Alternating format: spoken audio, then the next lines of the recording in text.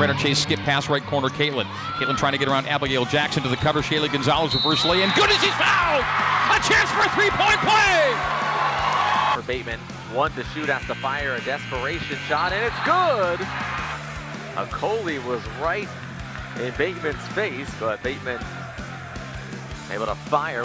By Pepperdine, Bambrick missed the shot, but a rebound by Megan House. Three ball to take the lead!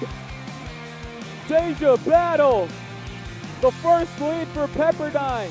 I remember, I've got a story to tell. There's a line drive, Holtby times it perfectly. It wasn't hit hard, but he had to time it because it was sounded hard off the bat. But a nice catch by Jeff Holtby.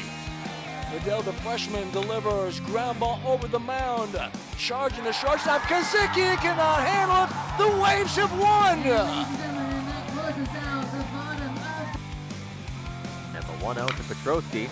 Left center field, that will get down for a base hit, and the Lions win.